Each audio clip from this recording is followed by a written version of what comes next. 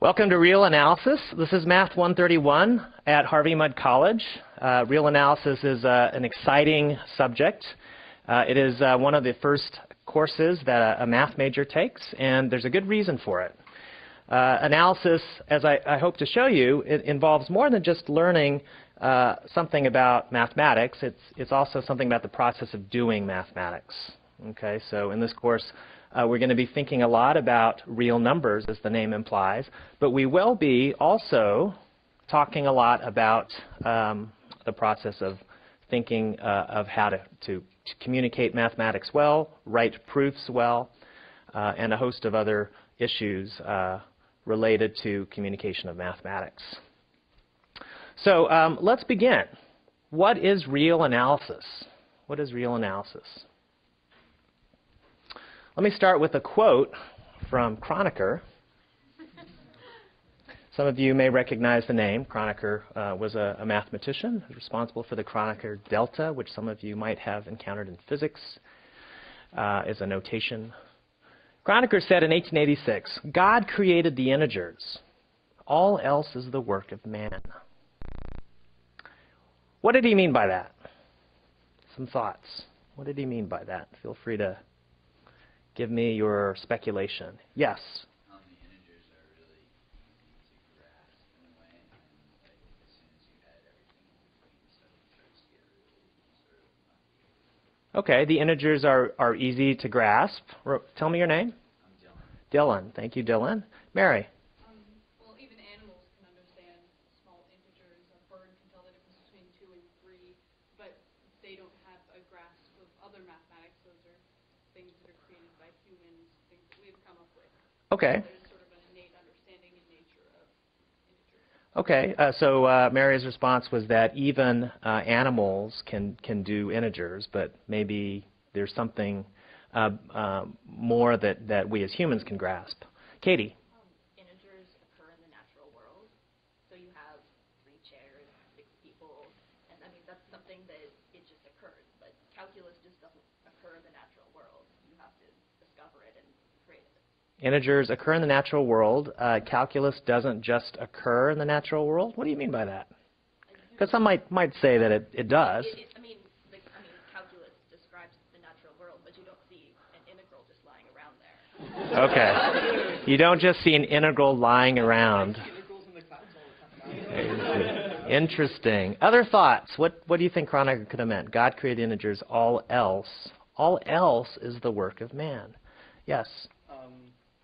Integers are the basis for a lot of math, but things like the rational numbers are constructed by people through combinations of integers, stuff like that. You can build a lot of math using just the integers. Okay, so mathematics is built up from the integers through some construction process, and we're in fact going to begin to talk about what that means in a second.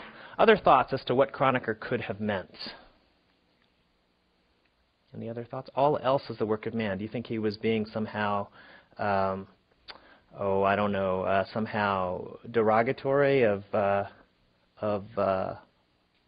what man can do? What do you think? Yes, Paul? You mentioned you showed up in physics. You might have been alluding to the fact that things are a little more discrete, although I don't know if he knew that at the time. Okay. But that nature is more discrete and that continuous mathematics are nice and all, but don't explicitly show up in nature.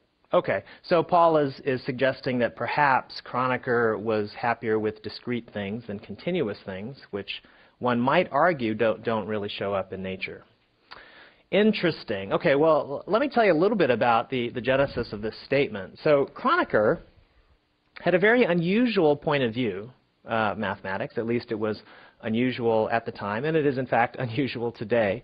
And that is, these are the questions that I was going to ask. Do you agree or disagree? Kronecker had an unusual point of view. He was what you might call a finitist. Okay, so this is a point of view that mathematics should only deal with finite objects, finite numbers, or things that could be constructed from the numbers in a finite number of steps.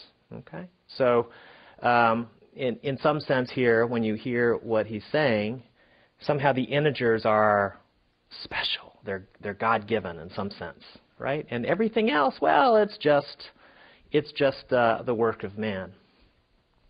And so the consequence of this belief is that, for instance, Kronecker was opposed to the use of irrational numbers and doubted the significance of non-constructive existence proofs. Okay?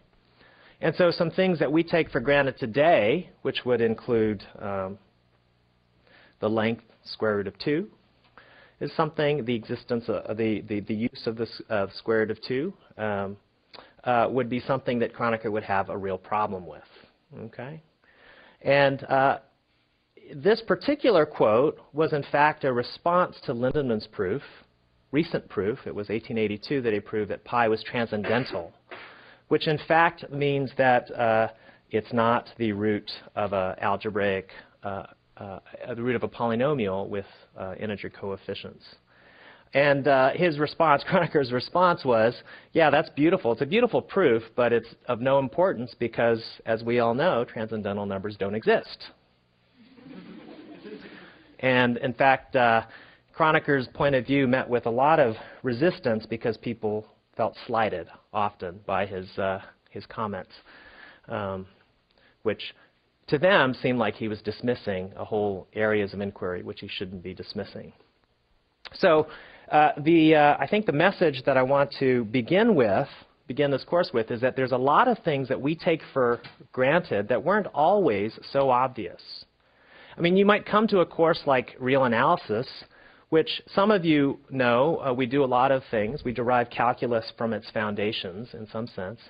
And you might approach this course with a point of view where you say, gosh, isn't everything we do in this course kind of obvious? Well, it's not, and I hope to convince you that there are a lot of things which to us appear obvious because we learn things a certain way. So if you think back to the Greeks, they understood something about rational lengths. I mean, they were interested in constructible lengths, constructible numbers. Okay, they were interested in what you could get by using a ruler, a straight edge, and a compass alone. Okay, and so they knew how to construct rational lengths. If you asked for a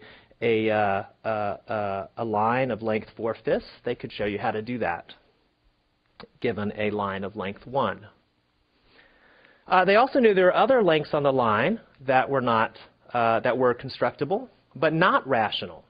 Okay, and so this, of course, involves you can show that the square root of 2 is not a rational number, which we will do in this course, but it is constructible because, after all, you can, if you've done anything with a straight edge and compass. How many people have worked with a straight edge and compass at some point? Okay.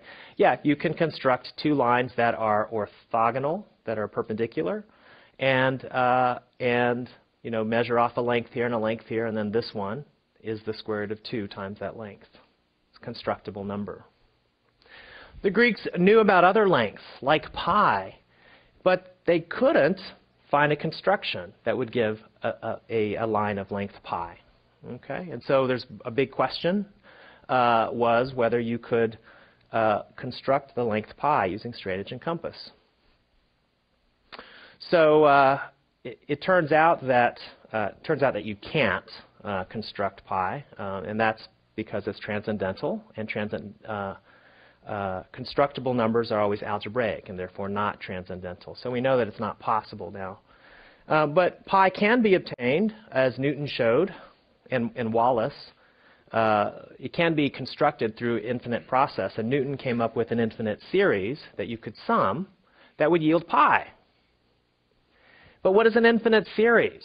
So this begins to beg a question. Okay, so already here, 200 years before Kronecker, Newton and Leibniz, in developing the calculus, began to encounter the infinite. Okay, and they didn't have a real rigorous way of dealing with the infinite.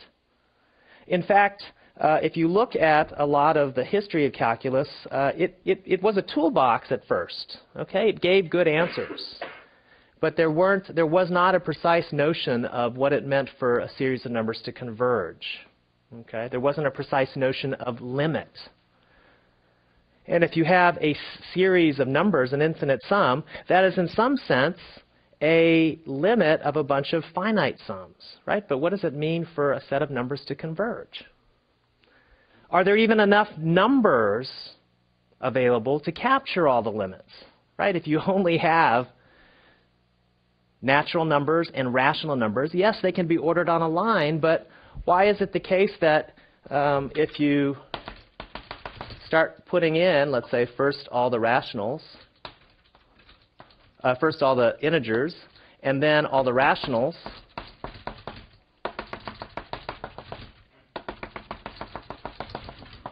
okay, don't make me do them all.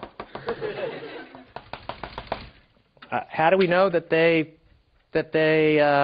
what does it mean for these things to fill out a line? And they don't, of course, because we know that there are other lengths in here.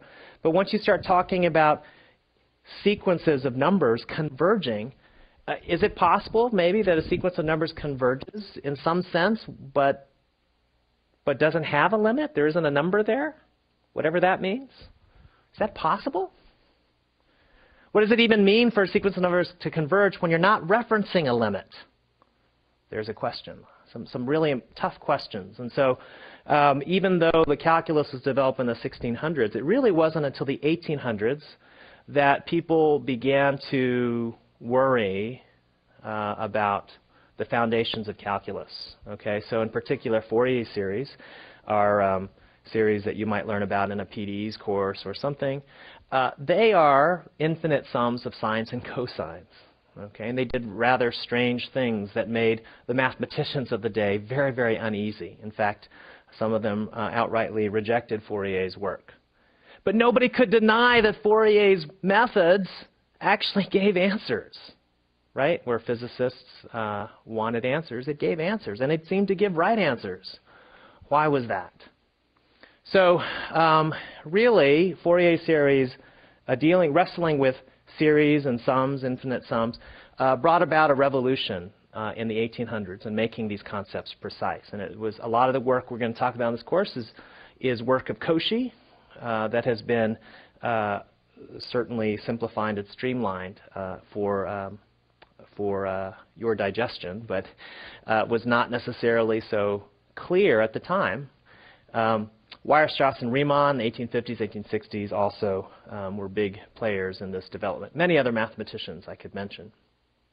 But I just hope to give you a sense that many of the things we take for granted really weren't so obvious at the time, and a lot of it came out of wrestling with the infinite.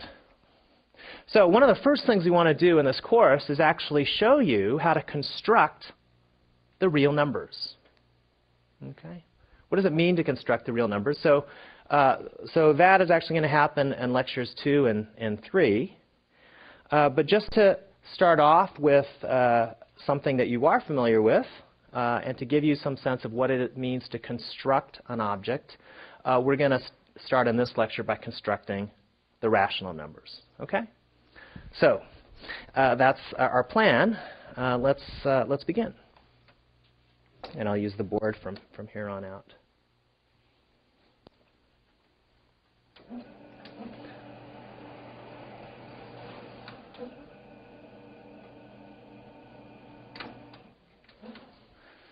Okay.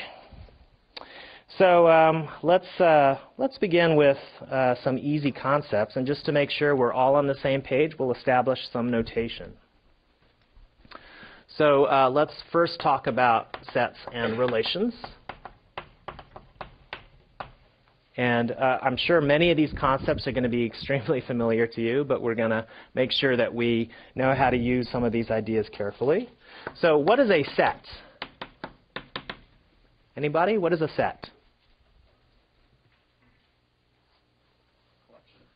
A collection of things. And as easy as that sounds, the notion of set is something that mathematicians had to wrestle with very carefully in the 1900s. But we're going to call it a collection of objects. Okay. And there's a reason we don't say a set is a set of objects. There's a good reason for that. here's how we're going to write a set. So a collection of objects might be labeled with a letter. And I might notate what's in this set by putting some things in brackets. Okay? So for instance, a set could be a set containing, a number like the number 1, right? But it could also contain other objects, right? It could contain, a smiley face. That might be an object of this set, right? Could be a parallelogon. Parallelogon, yes, okay. It could even be, if you want, another set containing a couple of objects. Okay? A set might contain other sets. Okay? Oh, really? Interesting. So, just a little quiz here. How many objects does this set have in it? 4. Good. 4 objects. Don't be fooled here because this creature is one set. As a set, it is an object in this collection, which is another set. Okay? Everybody with me? Okay, good. Now, one of the things that you should begin to do when you are learning to write mathematics carefully is to make sure that what you write is actually a complete sentence. Okay? So, of course, when I do work on the board, sometimes there will be shorthand, but you should avoid that when you're writing mathematics carefully. And I will try throughout this course to write sentences. Okay, so a set is a collection of objects. Is that a sentence? Well, yeah, it is a sentence, but I haven't completed it. Okay, with a period. Okay, I want you to think about mathematics as communicating mathematics well as communicating in sentences. If you open up your textbooks, any textbook, you will notice this, that mathematics is actually written in sentences. So even equations. So here I'd write, okay, so this is a command, right? I'm telling you to write S like this, but I should complete this thought with what? A period. Okay, even displayed equations you'll see written this way in your textbooks. Okay, okay, very good. Here's another way we might describe a set. I might describe a set by telling you some property that it satisfies. So I might say, let S be the set of all little x, and I write a colon here, which means such that little x such that P of little x is true, where P is a sum statement about x.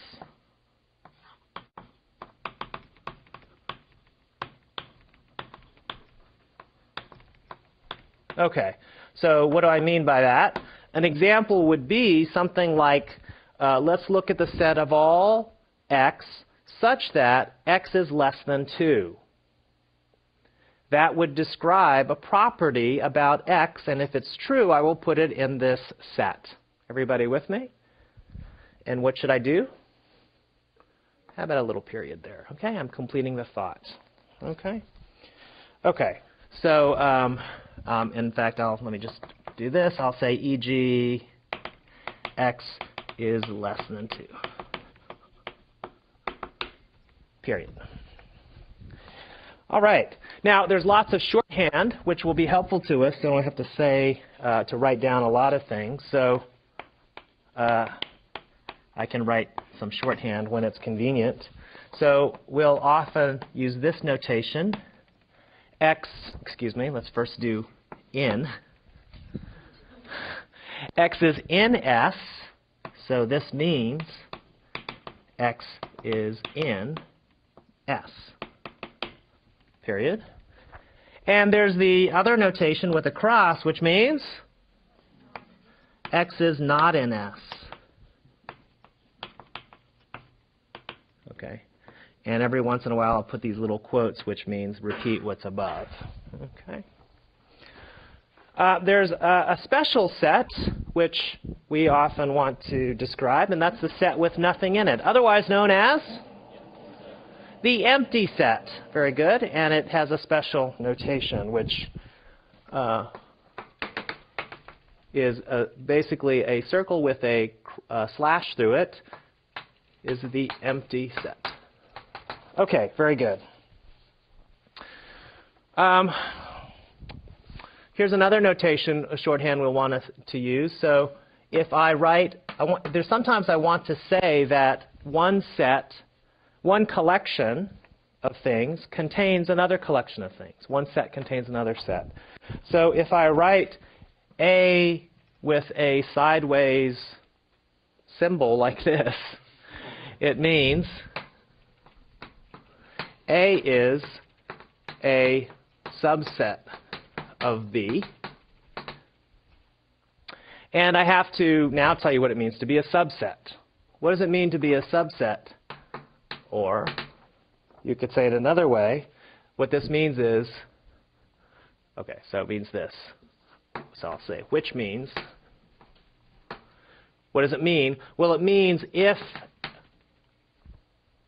So how would you describe this definition, A is a subset of B, just in terms of a relation involving set, what's in a set or not in a set? Willie?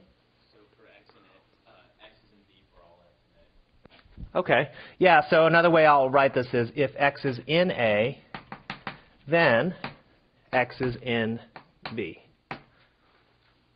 So it means this whole statement. If X is in A, then X is in B. Okay? Another way we can write this, I'm just giving you lots of ways of saying the same thing. You could notate this by saying one implies the other. So you'll see this implication arrow. This should be familiar to most everybody with the prereqs for this course, but just being careful here. One thing you do also have to be to watch out for is that with this notation, some authors, well, generally this also includes the possibility that A and B are the same set. Okay, but some authors emphasize that by placing an equals underneath. But if you don't see it, you should assume it could mean that one is contained in the other. So here's another thing. If A is in B and B is not in A, that is, one is a subset of the other, but not vice versa, then we call A a proper subset of B.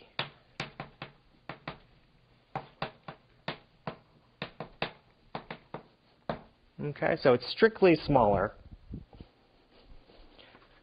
And if A is in B and B is in A, then we will write A equals B. So this is what you'll check if you want to show two sets are equal. One strategy is to show that one is contained in the other and the other is contained in the first.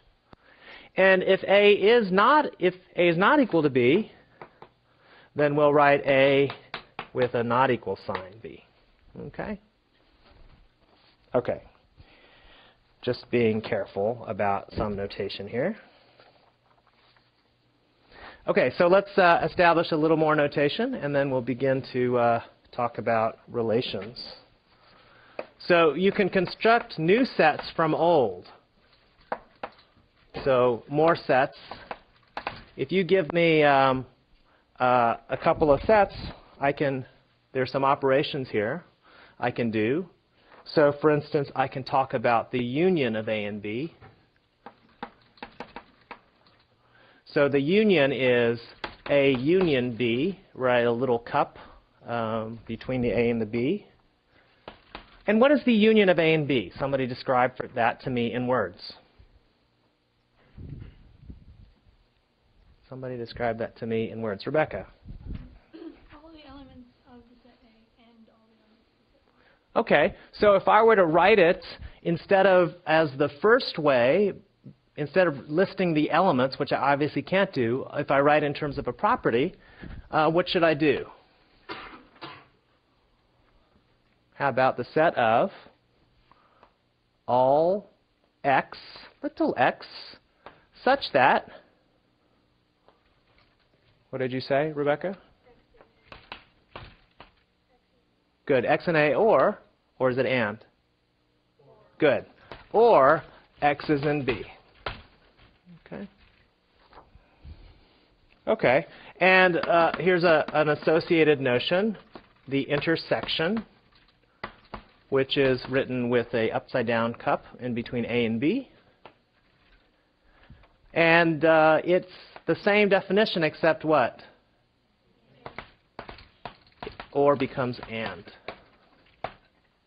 Okay. Okay, good. Here's another one, a complement. There are many notations for this, but we'll use a little c.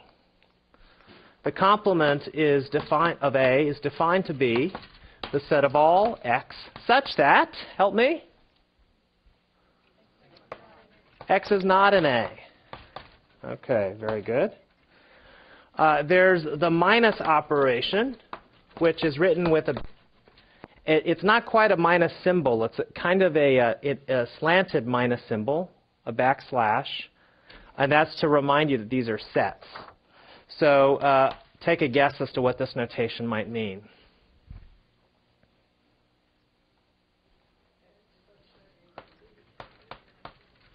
Good. X such that X is in one but not the other. In particular, you want to say X is in B. And X is not an A.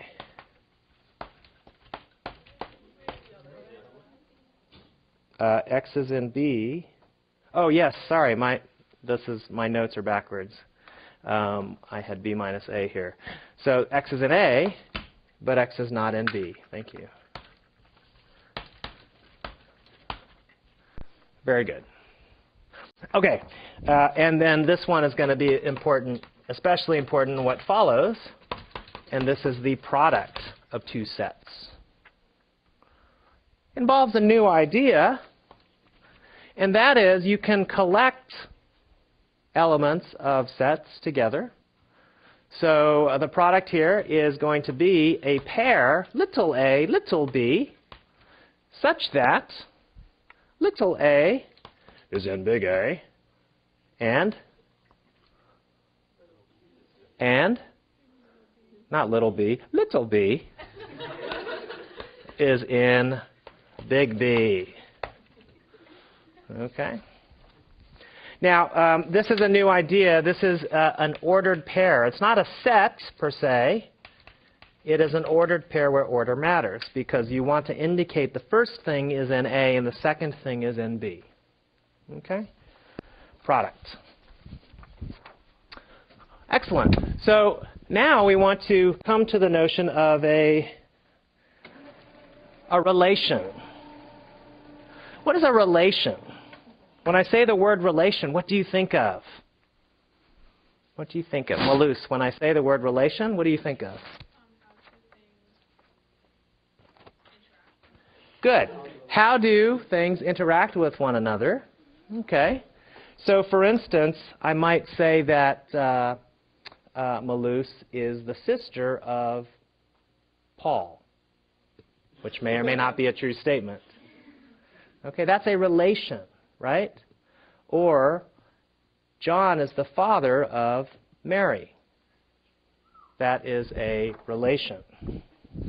Okay, so these are relations that involve two objects, and so we'll refer to it as a binary relation. Although if you talk about a relation without saying what it is, you often mean binary. So we might give the relation a name. We'll call it R. And here's a new way to describe a relation. It's probably going to be new for some of you. We'll describe it as a subset of another object. Let's say a subset of A cross B, the subset of a product, such that something is true. Well, actually, no, sorry. It is a subset. There'll be some relations that determine what actually lives in the subset. But we normally write this as follows. So if A and B are in R, we often write it like this. We'll write A, R, B. This is a statement that basically says the pair AB are in this subset. So let me give you an example. The relations that you are very familiar with. So I might have the relation A is an ancestor of.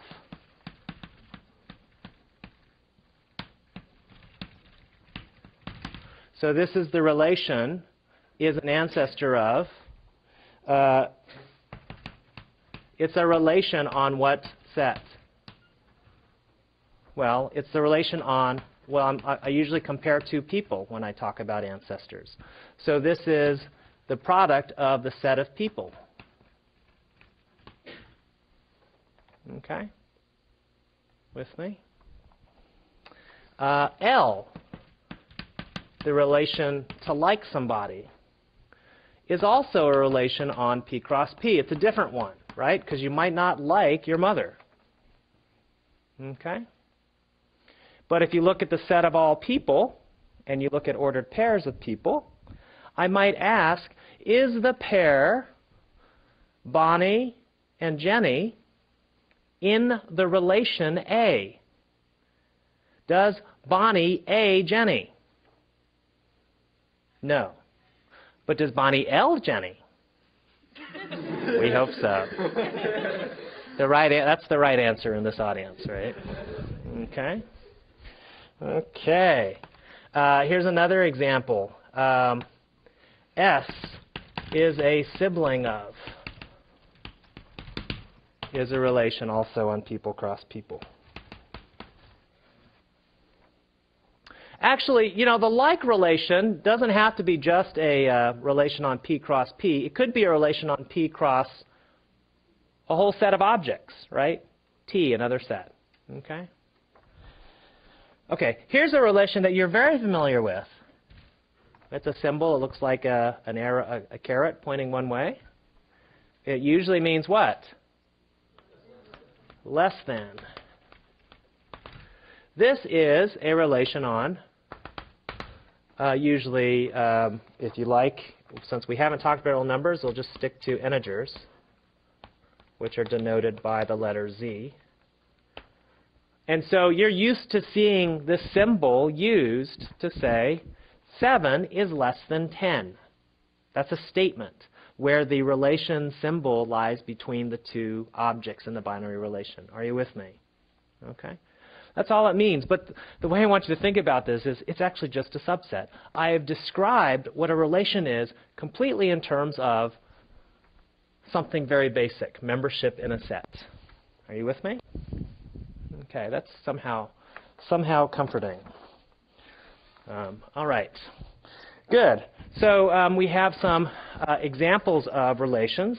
One of the most important examples of a relation is, in fact, something that you might have encountered in another course, and that's the concept of an equivalence relation.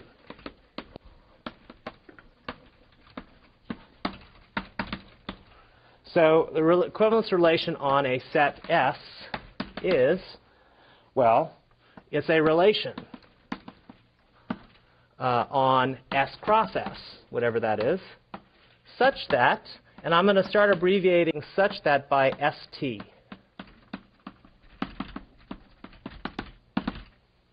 Such that three things hold. Let's give this relation a name. Let me call it R. So what does it mean to be an equivalence relation? Well, we want a word that somehow describes relations that of things being equivalent to other things. Okay? So for instance, equals is a natural equivalence relation, but there might be other kinds of equivalence relations, right? Another equivalence relation might be something like, okay, all the sophomores at the colleges are they're somehow equivalent, right?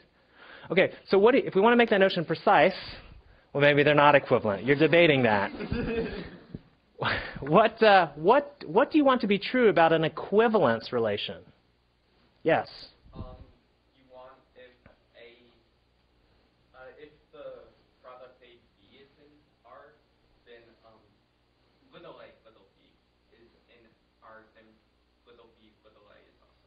Okay, so you're saying if A are B, then B are A. Okay, that's good. That is one of the things on our list. It's not the simplest thing on our list, but it is one. So we want it to be the case that if A are B, this implies B are A. That is, if the relation goes one way, then it goes the other. And we have a name for this. What do you think we call it? It's the symmetry relation. Okay. There's a simpler one that you might demand to start. Yes, remind me your name too. Laura. Things should be equivalent to themselves. Good. Very good. So ARA better be true. Okay. And there's a name for this. Anybody know what it is? It's the reflexive condition. Okay. So good. Let's look at some of these relationships. Is A reflexive? No. I'm not an ancestor of myself. Okay. Is L reflexive? I hope so. I hope so. Okay, good. So is L symmetric? If Bonnie likes Jenny, does that mean Jenny likes Bonnie? Not necessarily, right? Okay, very good. And there's a third relationship that you might hope to be true as well for an equivalence. You want to say a bunch of objects are equal, and I know this is in, these two things are in the relation, these two things are in the relation. What's a third thing you might hope to be true? Katie? If A are B and B are C, then A are B. Okay, good. If A is related to B and B is related to C, then A better be related to C. This is called transitivity, okay, the transitive property. Okay, so these are the three things that you hope to be true, and I'll put a period here and commas just to emphasize the sentence is complete. Okay, and you often write something like this. The equivalence relations are often denoted by something that looks like an equal sign, right? It might be tilde, or it might be double tilde, or sometimes tilde with an equals. There's a lot of ways to write equivalences. Okay, you generally avoid using the equal sign because it's reserved for actual identity. Okay. Okay, good. So that's an important example of an equivalence of a relation. And I'll just mention one other important example, although this is the one we'll want to deal with today. As an aside, here's another important example of a relation. So I claim a function is also a relation. So a function from, let's say, A to B is a relation. So,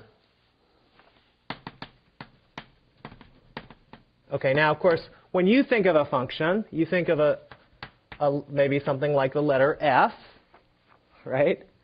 And you think of what? Well, you think of F. You often write F colon A arrow B, right?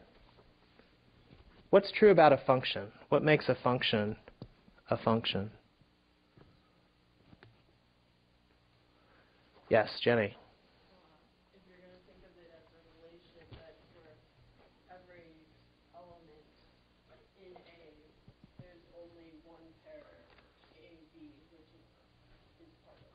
Very good. So each input gets sent to one and only to one out to unique inputs have unique outputs, right? So one way to think about it is if I apply a function to a particular element here, let's say I put in a person and I get out their bank account, the money in their bank account.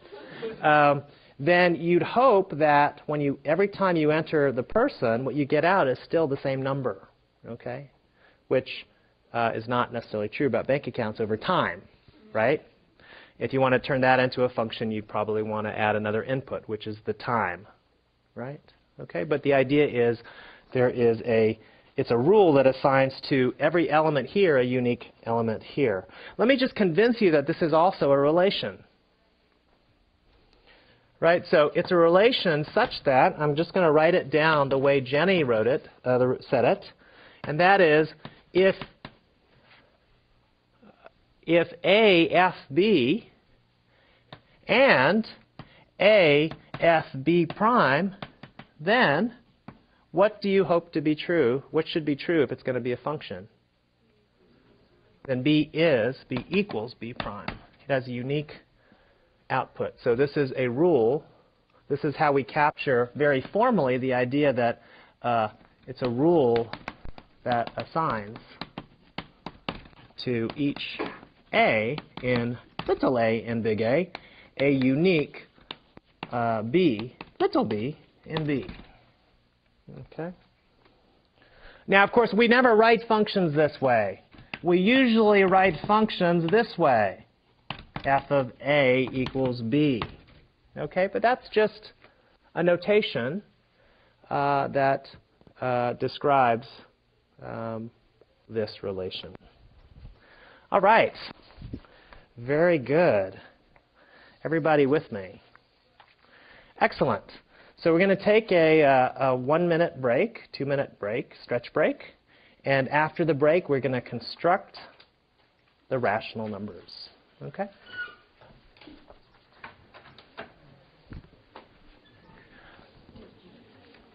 And I'm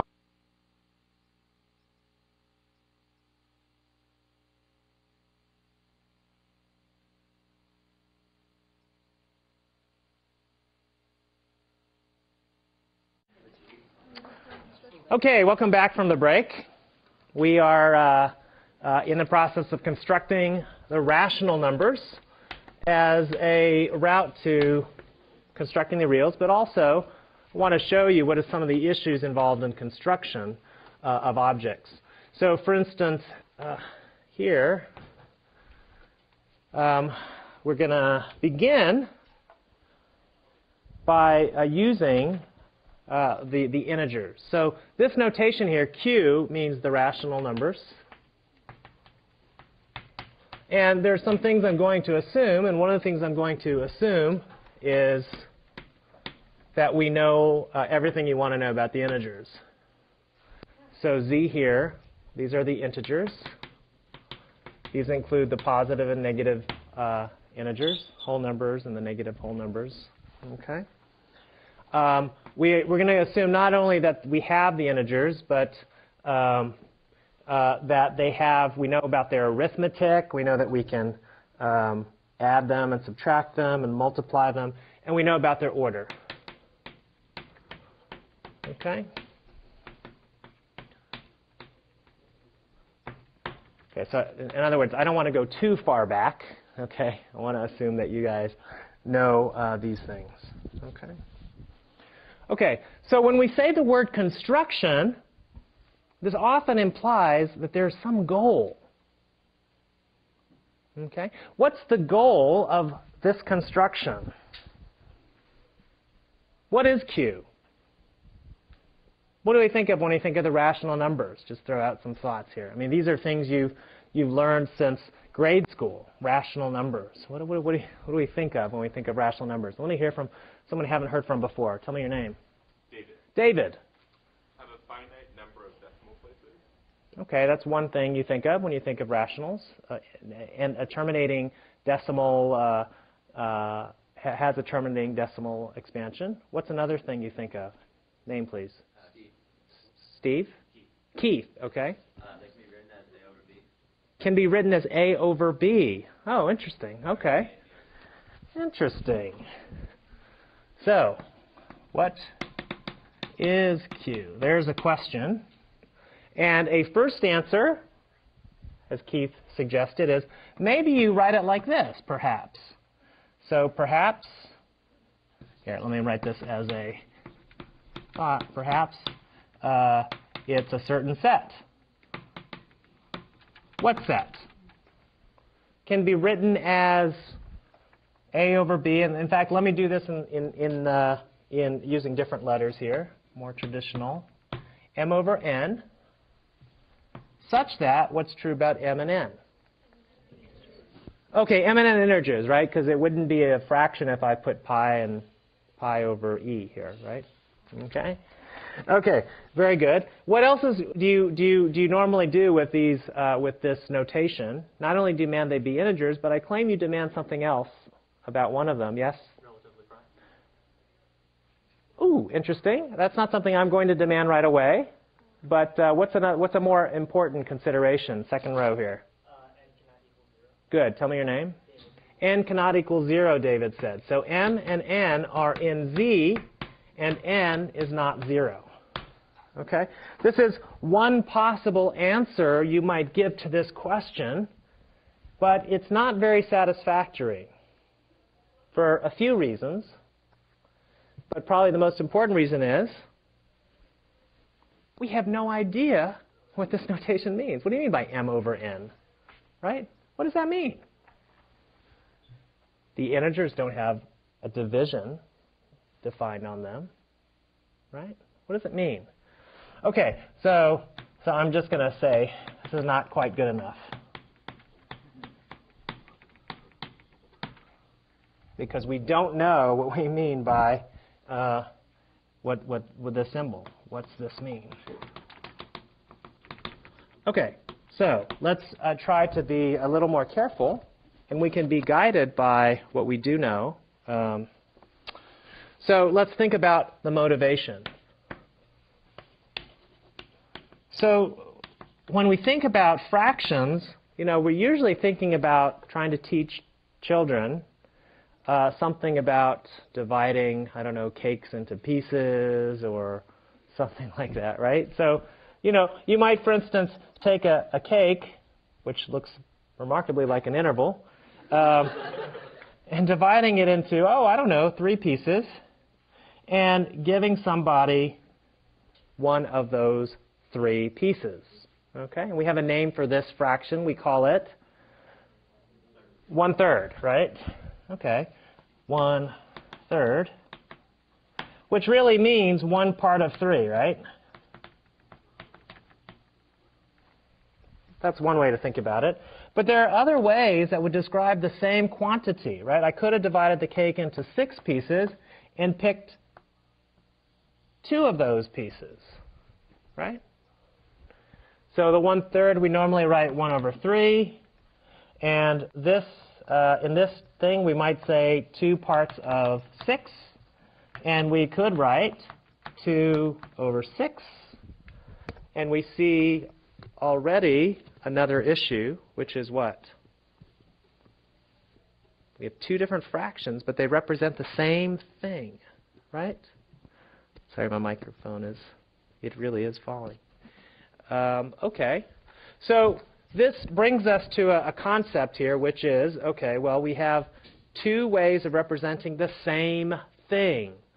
2 ways of representing the same thing. These 2 things are, in some sense, we want them to be equivalent. Equivalent, okay? So maybe we want to set up a construction that's where we define fractions in terms of equivalence relations, okay? How are we going to do that? What will the equivalence relation be?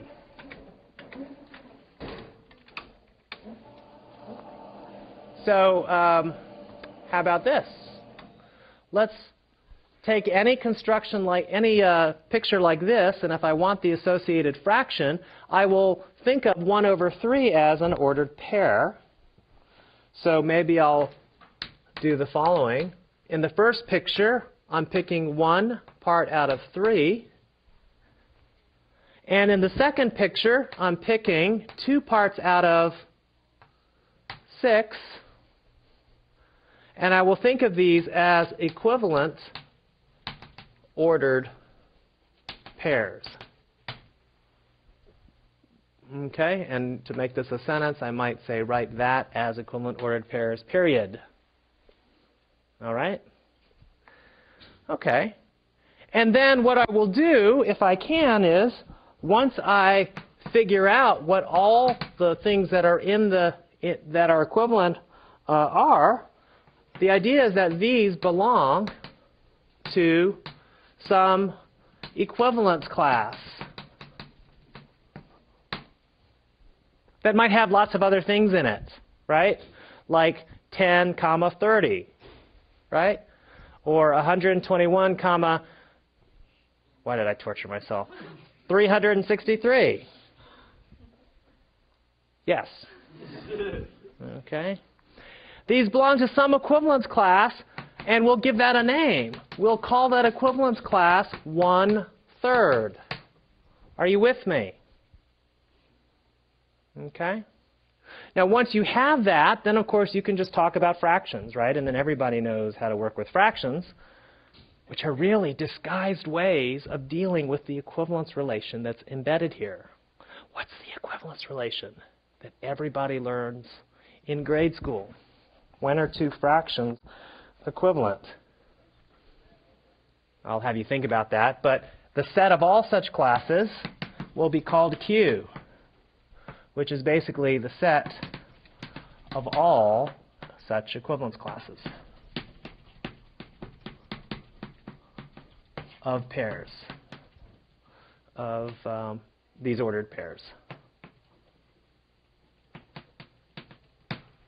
Right? What ordered pairs? The ordered pairs in Z cross Z. Okay. We might have to be a little careful here. Maybe Z cross Z minus 0. The set containing 0. Period. Okay. Okay, everybody with me? What have we just done? I've just defined what I mean by Q, right? It's an ordered pair, and its equivalence classes of ordered pairs. Now, what we haven't said yet is what the equivalence relation is. So, what is the equivalence relation?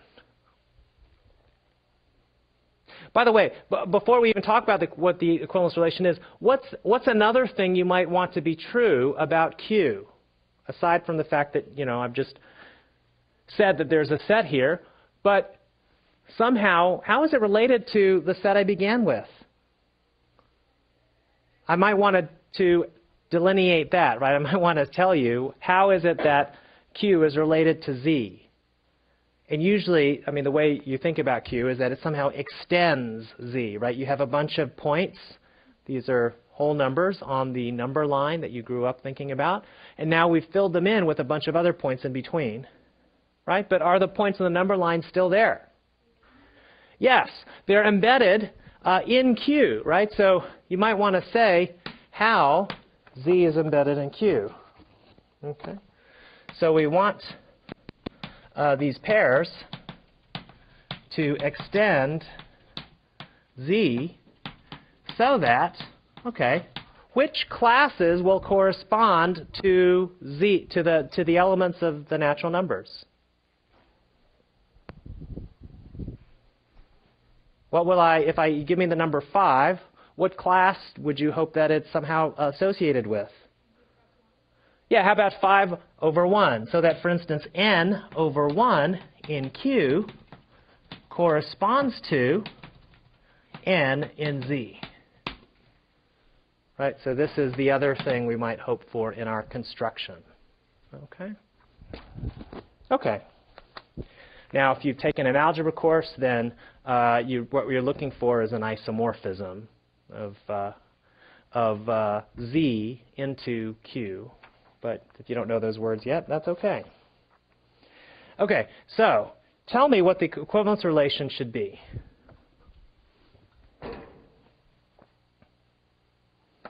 So after grade school, or after enough examples, we see that what? Q is the set of all, let's say, m over n. These are equivalence classes, such that m, n are in Z. N is not 0, where m over n is an equivalence class of is the equivalence class of m comma n with the relation, what relation? Okay, tell me when p, two ordered pairs are equivalent. When will p comma q be equivalent to m comma n? Steve? Good. This is otherwise known as the, well, there's some name. You cross multiply to check whether fractions are the same. Yes, that's the equivalence relation. So with this relation, these are equivalent if what conditions are true. Steve suggested doing what? Let's take p times n and check whether it's the same as what? Q times m. And what else?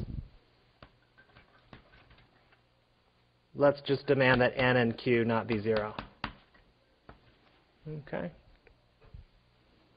So if these things are true, then we'll say these two pairs are equivalent.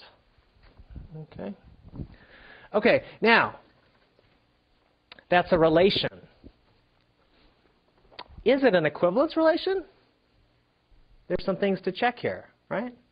We won't do them all, but I do want you to think then that, so here's the important thing to do. Once you have the construction, the work is not done. You should check that it's an equivalence relation. Check tilde is an equivalence relation. So, for instance, is it reflexive? Some of you said yes right away, and some of you hesitated. How would I check if it's reflexive? What would I have to check the reflexive condition for this relation, which is on pairs of pairs, right? You give me a pair and another pair.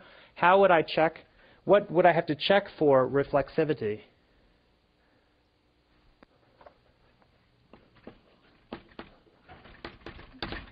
What do I want to check? What's the condition I want to check? What corresponds to ARA over there? Yeah, is PQ equivalent to PQ? Now, does everybody agree this is what we have to check? That's not the only thing, but it's one of the things, yeah? Okay, good. Now, is this easy to check? Well, then you go back to this definition. This is why definitions are so important in mathematics, because we know what we mean when we have a definition. What does it mean to check PQ tilde PQ? It means checking that PQ equals QP. Is that true? For integers. Yes. Okay, good. So I'm not going to write it out, but you can write this out. Okay? I'm going to put ... there, which means you finish the argument. Okay? The other thing, of course, to check is Q and Q are not 0. Are they not 0? Well, by the ordered pair, but the set we defined, it's not. So don't have to worry. Okay, great. What's the second thing you might check? Symmetry. Okay, is P comma, okay, what does that mean?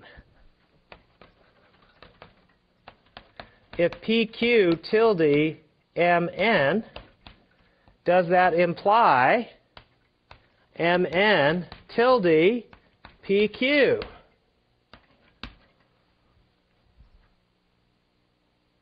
First of all, do you agree this is what we have to show? Good. Secondly, can you see how you'd write this out, which I won't bore you with? This condition means Pn equals Qm, and this condition means this equals this. MQ equals NP. Is that the same thing? Yes, Adam says it's the same thing. So, again, I'll let you finish that argument. Now, the third one is perhaps the most interesting one, the third thing to check.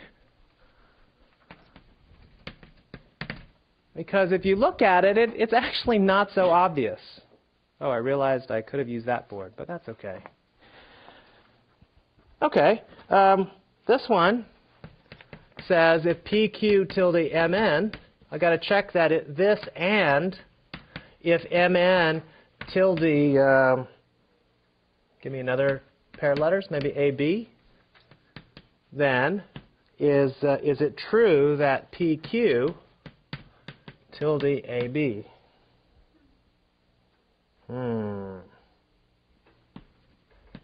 There's a question. Is that true? Okay, so this is actually where it's very important to just be a little careful. Okay, so I'm going to give you a hint as to how this goes, and you can verify this. Okay, for a little bit of homework for next time. So one thing that you'll have to use. So try this. But you'll have to use a property of the integers, which is the cancellation law. You don't have division, but it's the next best thing to division. Okay? So the cancellation law in Z says the following. It says that if AB equals AC and A is not 0, then what's true? B equals C. Right, and the way, of course, to see that is basically because Z doesn't have any 0 divisors, AB minus AC can be factored. So it's A times B minus C equals 0. If A is not 0, then B minus C is. Okay, but use this fact. You'll be able to take these two statements and turn it into this statement. Okay, and I encourage you to try that in the privacy of your own home. Okay. Okay, great. So we've constructed Q, and we haven't, but I'll say something about this next time, we haven't yet talked about arithmetic on Q, but we will have to check a few things there as well. Okay? Great. We'll see you next time.